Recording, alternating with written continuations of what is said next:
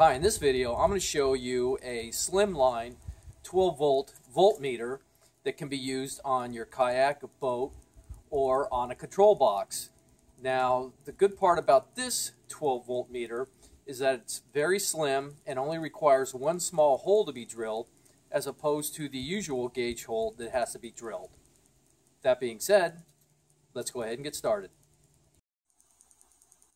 This is the voltmeter I'm going to be using in this project, and you can see it's rectangular in shape, and what I like about this is it's very narrow and it's already hardwired and the wiring comes out of the back, and because of its shape you don't have to do any drilling in the kayak except for the wiring right here, and that's a very small hole you need to drill, and it can be attached to a box or to the side of your kayak, wherever you want to put it, with either goop adhesive or even double-sided tape.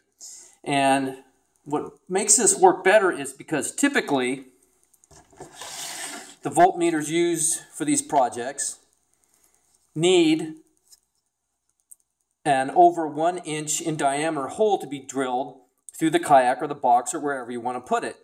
And sometimes this length is too long for it to be fit on your kayak. Now this one is longer than most, but even the ones that are half this size are still about 1 inch long, and then you add on the connectors on the back and you run into space problems. So that's why I'm going to be using this one on my battery box, and I'll show you how I did it. I decided to mount it on the top of my power station battery box, and so I marked with a marker behind the voltmeter where the wiring needs to go through the top of this box. Because the wires from the voltmeter were very small diameter, I needed to splice in some larger gauge wire that would fit using the ring connectors that I have there.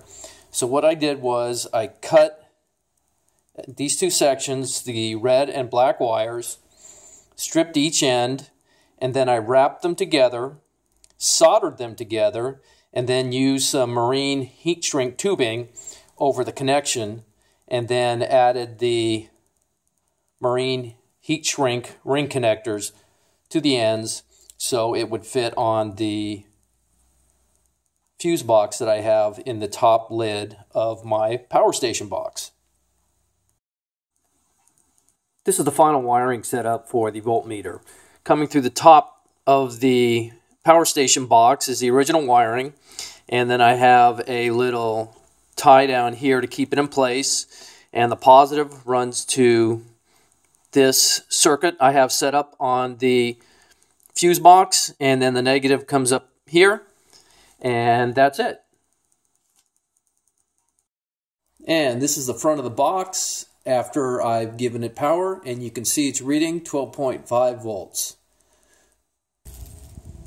So that's it. If you have any questions, please leave them for me in the comments. Thank you.